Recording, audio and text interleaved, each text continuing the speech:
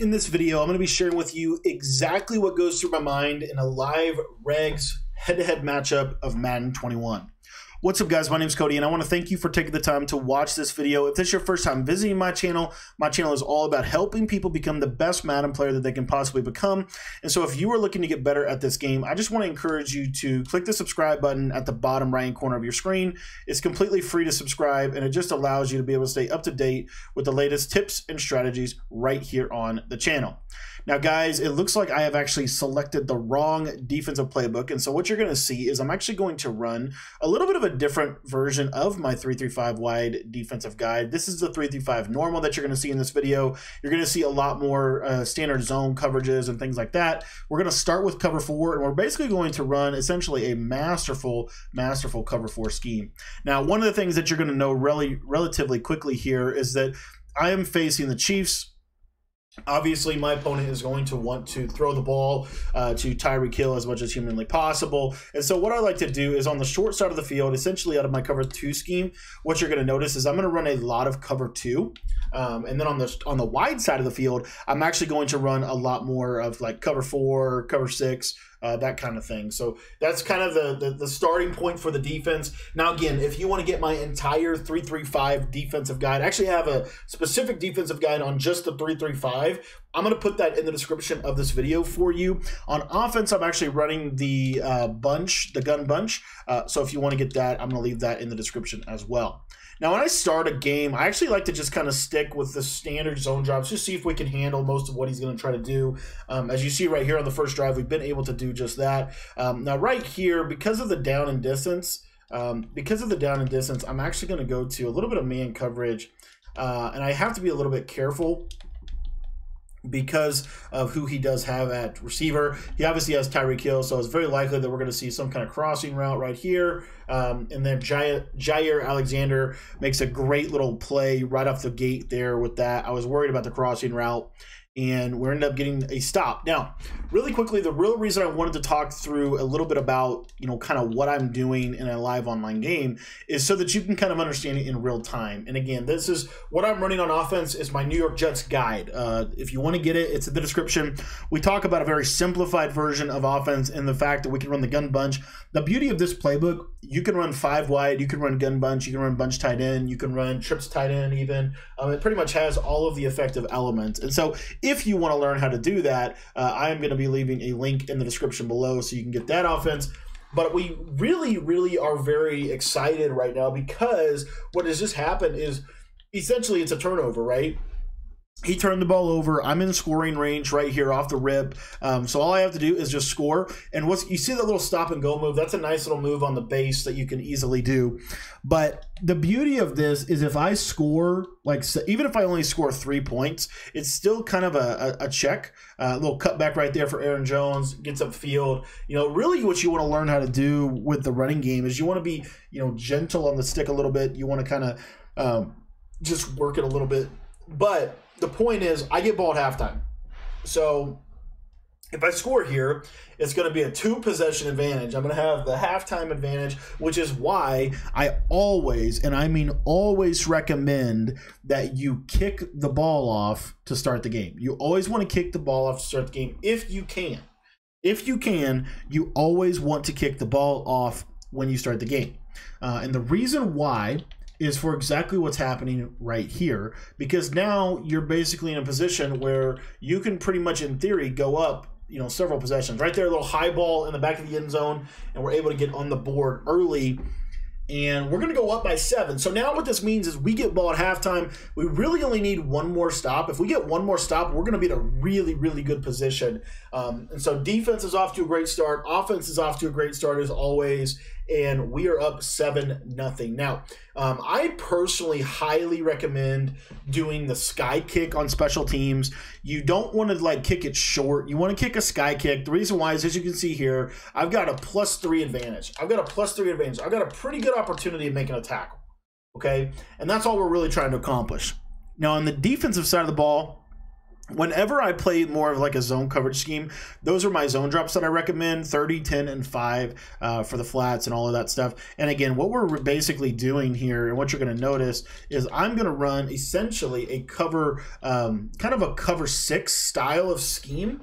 And it's really, really, really good. Honestly, it's a little 3-3-5 normal. You know, it's really primarily a zone drop scheme. You know, that's really what we're trying to accomplish here. So as you can see here, he's running short side trips. Not exactly a great strategy. So we're just gonna sit here. I'm like stuck behind my guy, which is really unfortunate. And he does end up hitting us over the top there with the crossing route on the wide side of the field. I was hoping the cover 4 would play a little bit better against that. But basically what we want to do is we really want to run like cover 4, and then on the right we're going to basically run like a cover 6 essentially. So see how that looks right there. So we've got nice little Mabel coverage across, and actually a good read by my opponent. And I need to make a little bit of an adjustment over here on this cover 4 drop, or this it's basically cover 4, but like I said, you're turning it into kind of a cover 6. So as you see right here, this is really what we're after. And we've got that nice little zone here on the left side, or on the right side, I apologize. And now we should be in a pretty good position for trips. And he's going to throw it to us. We're going to pitch it right there, just because I couldn't gather myself. So I'm going to get it I might even get this all the way back if I can get out of McCole Hardman's tackle. And I'm not able to do that, but I still got a really good play. And that was primarily due to me pitching the ball. I mean, that was, you know, if you can't gather yourself, you got a player right there, I would highly recommend just pitching the ball. But again, as you can see here, you know, we're going back to the bread and butter, the bunch. You know, based on what he does, it does inform a lot of what we do. But a lot of it comes down to simplicity. One of the biggest tips that I can give you for pocket presence, don't try to do too much. A lot of times the people forget, because of really probably because of Madden 21 or Madden 20.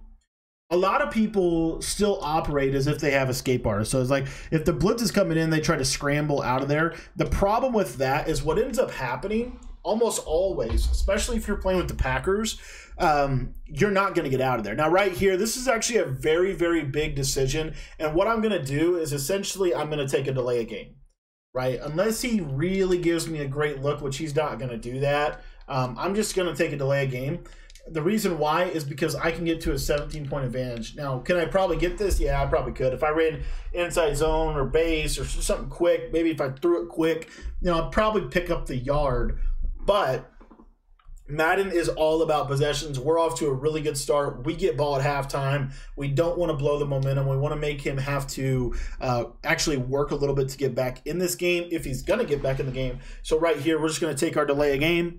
And we're going to come out and we're going to take our nice little safe field goal here. Hopefully I can make the kick. And we're going to get on top by 2 possessions. Very, very simple little deal. And as you can see, we're able to get it taken care of. So now we're going to get back on the defensive side of the ball and continue with our zone drop scheme. Again, if you want to get my defense for this, this is actually a very in-depth tutorial on the 3-3-5 normal defense, and you can get that in the description. And I believe it should just be $15. It also comes with my Arizona offense, I believe, as well. And of course, we're going to give up a Tyreek hill, and that's exactly what we didn't want to do. I think I ended up. Did I kick that deep? I might have kicked that deep. That's all on me, and that is so unfortunate. And that's what I'm talking about. That's exactly what I didn't want to have happen. So I think I just kicked it too deep at the end of the day, and that's just on me. That's literally the whole entire reason for me kicking short is so that doesn't happen. I think I accidentally just had, wasn't paying attention. And again, you don't want to get an autopilot. It's really important. There's a saying in the military that talks about slow is smooth and smooth is fast. The quickest way from point A to point B is a straight line. So don't try to go so fast, and don't just get on autopilot. You have to be intentional. You have to pause. Madden is one of those games, if you're not careful, you'll speed yourself up so much that you'll run yourself out of steam. You've got to slow down and keep it simple. Super, super important point. As you can see, I just gave up a touchdown because I was being, just too sped up. But like right here, that was kind of a questionable read right there. But what you'll see from a pocket presence standpoint, instead of trying to roll out of the pocket with your quarterback, which is not really a great strategy a lot of the times, you want to stand in the pocket. And if the pocket collapses, just go down. Like just fall down. That's all you got to do. But you don't want to try to scramble out. When you try to scramble out, when you hit that right trigger, what ends up happening, see, like right here, I'm just going to back up and I'm going to throw the ball away. Chris Jones is wrecking my lunch right now. I need to double team him. That's another little thing, another little tip. You know, we're sitting, I don't even know what defense this guy's running. He's running some weird like cover 2 with a bunch of adjustments. But here we go. Let's see if he sends pressure. And I just missed it. Now I will go for this. Just missed the first down. Rodgers is tired. This is a little bit of just a little bit of a guide here on this. Whenever you go for it, like what I'm about to do, you want to go to like a strong wing type of set. Obviously, you want to put your best back in, and then you want to come out on like a stretch or a top, something quick, right? Something quick that you can get the ball if you need. If they give you a good look for it. But like right here, it's really hard to stop it. And of course, I'm in the wrong set. I messed up on my thing, so we're just gonna have to trust this running play, and we'll get really, really lucky. I think we're going to barely sneak by and get the first down. What you want to do is exactly what I didn't do right here. You want to put your best lineman at center, and then you want to put 3 tight ends out here so you can audible to the goal line. That's what you want to do in short yardage situations like what I was just in. Totally did it exactly the opposite of what you want to do, but ended up working out for us. And we're able to hit him with a little power row, a little quick run. But if they're going to run, you know, again, you have to force yourself. It is definitely a discipline and a skill. You have to force yourself to step up. If you don't step up and slide and kind of manage the pocket, you see the difference that could have made for me. I ended up getting 5 yards out of that, and I probably should have been sacked. Honestly, like I probably should have been sacked. Now he's doing some weird stuff. You see how he's bringing all these people down, and he's doing all this stuff here. This tells me that, you know, he's getting very, very aggressive. I talk about this in my Jets guide, but basically what we want to do is if someone starts to get a little bit over aggressive, that's where you want to start to really hit them with like your counter play or your constraint theory play, some of those things. So like right here, I'm going to go to actually my red zone play on this one, but this is where you now have the opportunity. Once you've kind of established all this stuff, now you have the opportunity to just kind of simply carve them up here. So, you know, again, right here, we got to get down. Not a great position. And I mean, he's doing a lot. This is why 3-3-5 wide is so hard. I think 3-3-5 wide is a very underrated defense. The way he's playing, especially with this user rush, looking like right there. Now that time I backed up a little bit. Probably wasn't a great decision. That time out there was an okay decision. I don't know if I'd do that again. Part of it was mainly because of just Aaron Rodgers didn't have a whole lot of energy. Let's see here. We're going to go to Jets dig actually here and just try to hit him quick. A little air truck. Just try to truck it upfield. We're just going to, and that's going to cause him to waste his, or he's going to use his last timeout. So, you know, now we're in a position, 7-10 ball game. Really, 3 points is okay. It's not ideal. Really want to get 7 here. So we're actually going to go to mesh post. Now, we have to expect pressure just by what he's showing here. So we're going to expect some pressure. I'm going to go ahead and ID over here. I'm going to slide backside. If he zone blitzes me, I should have either a quick flat to the left or a quick flat to the right. So we're going to try to read this real quick. He does go zone coverage. He does get out of there, and that's exactly what I told you not to do. You really just want to eat that sack right there, but good job by my opponent. And he's doing a good job. He's manning up the running back. This should give us a little bit of an opportunity here for the play flood. So we're going to go to it. We're going to go to the little smart routed hitch route, motion out, see if he blitzes me. He does, and we're able to hit him right at the seam with the little running back quick throw because his user's so down into the blitz. And we're able to score, get 7. That's a big 7. And now, if we're smart, we will not give the ball to Tyreek Hill. So one of the other things that you can do to prevent this. So if I look out, you can see here, I can see where Tyreek Hill is, right? He's the deep guy back. I just barely kick it. Just barely kick it. Make sure it's super up there. If I give him the ball at the 30, that's really ideal. Like if I can hold him to the 30-yard line, that's really what we're going for. So there you see he gets the pitch off, jukes, and but by that time you've got so many people down there, you've got a little bit better of a shot. Whereas if he catches the ball directly with Tyreek Hill, we saw what happened last time. So defense, as far as this goes, this is actually a really important possession. So he doesn't have a timeout. He has 0 timeouts. So the biggest thing that he's going to be able to do is if he hits like a deep crossing route or he hits something like that, that's really what we have to watch out for. So right here, we're going to go with, kind of a Mabel coverage to the wide side. We've got this little short side coverage. Obviously, we're going to be tailing Tyreek Hill here. Just kind of force it, and that's exactly what we didn't want to happen. But it's actually not that bad because of the runoff. You see how much time's run off now? So now if we can just keep everything in front of us, that's really the goal. So what we're going to do is we're going to come out. We're actually going to just go ahead and come out in the cover 3. If I can find it, cover 3. And this is what you want to do whenever you're trying to stop somebody. So you see here we've got some man coverage. Obviously we've got all these zones out here on the field. We're gonna do that, and then we're actually gonna spy the left side. So you got see how this works. So then now we've got the seam. That's exactly what he needed to. Back on it, man. Oh, that's a little bit on me. That's a little bit on me. Good drive by him. Good drive by him. That's where these sticky situations, man. I probably should have just ran man coverage.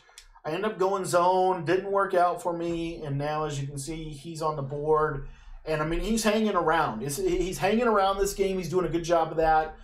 We're giving him way too many little things. That's why I talk about one of the reasons why it's so important to simplify your like nuts and bolts and get back to basics.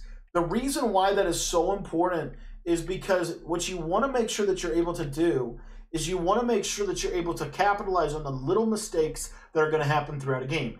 One of the things this guy has done very, very well is he's capitalized on a couple of mistakes that I've made, and it's really kept him in a game that, to be fair to me a little bit, we've pretty much been the better player. He's just made about 3 plays that have kept him in the game. And so, we've just got to be a little bit better on the little things and just kind of lock in and focus and just kind of, work the ball up the field, do our thing. We're clearly the better player, I think, in this game. We just have to continue to be consistent. And that's what's hard. Consistency is hard. And so that's part of why simplicity is so doggone important because you have to execute. It is so critical to your success. If you can execute, as you see right there, little stop and go, little get up field, and we're 12 of 14 for $106 with 2 touchdowns. Offensively, we've been able to execute. Defensively, we've been able to execute, but in the little areas, things like special teams, things like end of half management, like what he did, those are some of the areas where we need to get better. Okay, those are some of the areas where we need to get better. Until somebody can stop Flood consistently, I will literally run it every play. Until I can see that he's definitely going to be able to stop this thing, we're going to keep running it. There's that nice little dig route. That dig route is so good. Most people don't understand like how good that actually is. But anywho, we're going to kind of jump up here. Here he goes to a little bit of man coverage, and we're able to scamper up. And now we're in field goal range. We're in field goal range. We're in a good position. This is exactly what we want to have happen coming out of the gate. But due to the way that he's playing his defense, you see how he's kind of pinching people. I mean, he's really, really loading up here. So we're going to go with a 7-man max protection play just because we're kind of expecting some pressure. So we just want to kind of like force that, throw a little across our body right there. It's probably one of the best decision. I probably should have just thrown it away. But as you can see here, I mean, 3-4 odd's a good defense because you really are able to disguise a lot of things. The one issue with 3-4 odd is at the end of the day, it's not the best when it comes to stopping a lot of things. So anyway, right here, I've got a nice little dot to the tight end. That I can't tell you how good of a constraint theory. Like I used to run the play mesh, and it's a good constraint theory style of play. But smash return is way better in my opinion, and the reason's obvious for what you just saw right there. There's all kinds of plays that you could put into the constraint theory category, but smash return is really good for several reasons. The first of them is that you don't have to motion, and here you see another little mistake. So I'm going to kick it a little bit deeper, and now you see, okay, now it's going to go all the way back to the 20. He's going to have a lot more room with Tyreek to get jiggy with it. We're able to go ahead and wrap him up. But that was a little bit of a mistake. I need to be a little bit more, just better about that. So here we've pressed pause. We're going to come back and we're going to go ahead and reset everything, kind of standard zone drops for what he's doing. We've been pretty good defensively. It's just a couple little things here and there. So anyways, looks like he's going to go to a little 5 wide. Do a little hook curl right there. There. We'll send the spy. And good read by my opponent. I'm actually going to do something a little bit different. I'm actually going to try this style of approach. I don't know that it will work better, but I think it'll be a little bit different. So we're going to do that. Let's do seam there. Throws it right to me. Yep, perfect. So solid defense right there, able to go ahead and get the turnover. Now this puts us back in the driver's seat, back where we want to be. And now this is all about closing the deal. So he's seen flood all game long, right? He has seen flood over and over and over again. Now we're going to go to our little constraint theory play. And as you can see, these little underneath little crosshairs are so hard to hang with. There's just so, you start to really extend your opponent. It's also a really good time to go to something like this right here. A little counter play. If you run something like that, almost through an interception, it's actually good, little interesting defense by him. We're going to sit. Now we're going to shift back to flood. You don't want to go more than a couple of times without them, seeing your number one, your power sweep. You really want to, really get good at running that. If you get good at running your power play, then what happens is the other plays are much, much more open. So, here, and we're going to go to smash return here in just a moment, but just going to kind of continue to remind him that we like to run this flood play. So then he's going to start to adjust and adjust and adjust. And then what we hope happens here is now when we go to smash return, I'm looking at R1 right up the seam here. If he's open, I actually had him open, and that was a bad read. That was a bad read. I thought, for some reason, I thought that I don't know what I was thinking on that one. That was just a bad read by me. And I got really, really fortunate that I didn't throw an interception. The way that he's playing defense actually does lean mesh post. We'll see if he goes man coverage here. He might. And if he goes man coverage, you know what? We're going to put the out route out there, the tight end. This little tight end out route's really good if they're running a lot of man. And I think we're going to be able to go ahead and hit the running back in the back corner, but he's out of bounds. So now decision time again.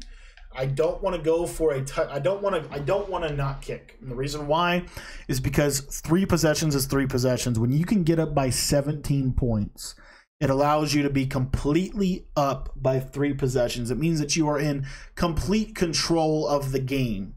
With 5 minutes to go, you're up by 3 possessions. That means it's going to take him 3 times to score for him to be able to get back in this ball game. So we're going to go ahead and take our 3. Those are 2 situational plays in this game where we had a 4th and short inside the 20. We end up go ahead and taking our 3, and I think wisely doing that has kind of kept us from some of these little mistakes that we've made on the kickoffs. As you can see, got the high point kick exactly the way we wanted to get it this time, and now we're going to be able to shift back into defensive mode here. So he's coming to run the trips tight end. And as you can see here, we got a little Mabel coverage to the wide side of the field. Obviously, my user is going to be over there as well.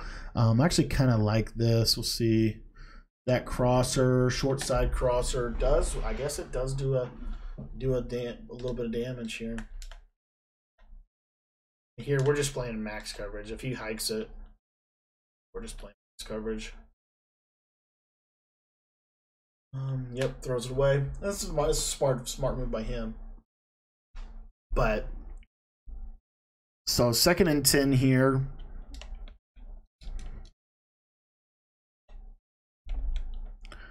Got some adjustments out.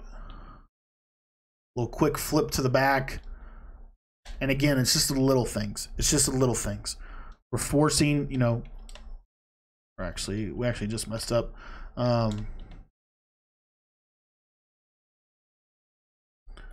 So we've got that coverage there. We're going to throw a middle third in case, you know, they're running like a post route or something.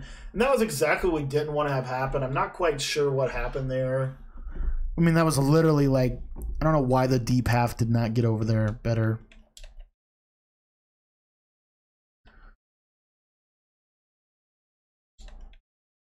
Looks like he flipped his play.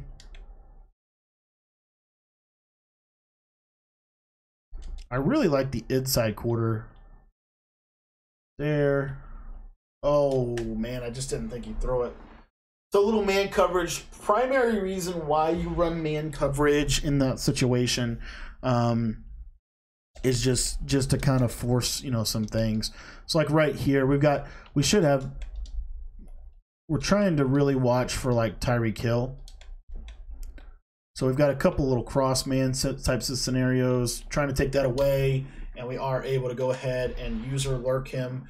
And we might be able to get this back for 6, but the defense all in all was very, very good. It's a bend but don't. The nickel 3-3-5 is a very nice little nickel bend but don't break style of defense. It really forces and makes things very difficult for you. You have to really work to score, and that's why I love it so much. If you want to get my entire 3-3-5 normal defense, I'm going to leave a link to that in the description of this video. You can get that for just $15. It also comes, I believe, with my entire spread offense if you want to learn the Arizona air raid spread. If you want to learn the New York Jets offense that I was running in this video, I'm going to leave that down in the description as well. So both things will be linked in the description. Thanks for watching this video. I hope you enjoyed it. And if you want to ever see me play Madden live, I stream every night from 8 to 10 p.m. Eastern.